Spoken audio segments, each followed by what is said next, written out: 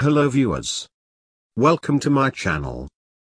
Please like, subscribe and share the videos on social media with family and friends to support this channel, and leave the comments if you want to give any advice or suggestion.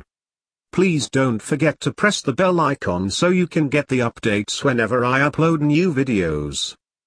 If you need more information about any disease, medical condition, any test or medicine, then visit my website www.diseasesandtreatment.com.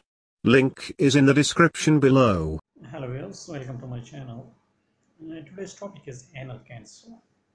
But before starting, we would like to request you to like, subscribe and share these videos to support this channel.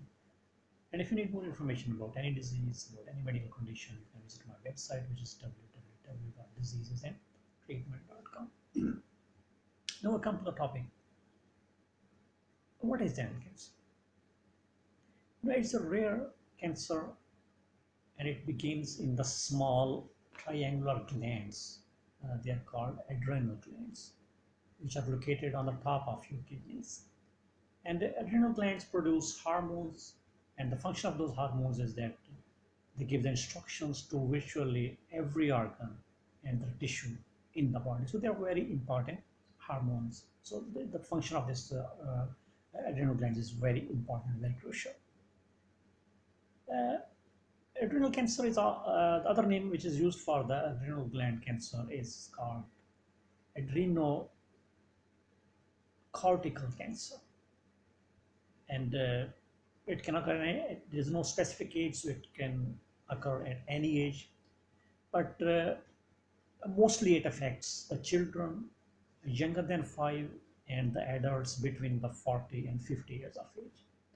And well, mostly it's aggressive.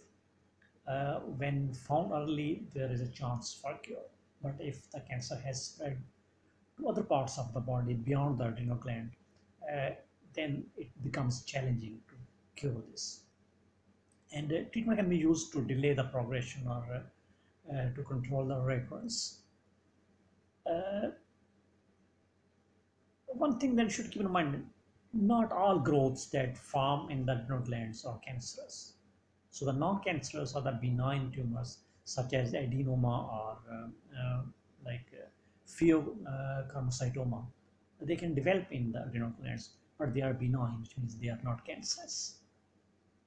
The next thing is about the diagnosis. So how do doctors diagnose this condition? Well, the process of diagnosis involves urine tests, it involves the blood tests to look for unusual levels of the hormones which are produced by the adrenal glands in the blood. Then your doctor will advise imaging tests like CT scan or MRI to look for the growths on the adrenal glands. And the surgery to remove the adrenal gland allows the doctors to examine the tissue for the cancer cells. So we call this biopsy. So doctor will see under the microscope. Once diagnosed, then what are the treatment options? Well, adrenal cancer treatment usually involves surgery. So this way it's removed. And the other treatment options may include radiation therapy and the chemotherapy. So in the chemotherapy, the drugs are used to kill the cancer cells. So surgery, radiation therapy and chemotherapy. So these are the 3 important treatments. But again, it depends on the stage of the cancer and the location and the grading. As I said earlier, if it's very important, if it's detected at the early stage, then it's comparatively easy to cure. But if it's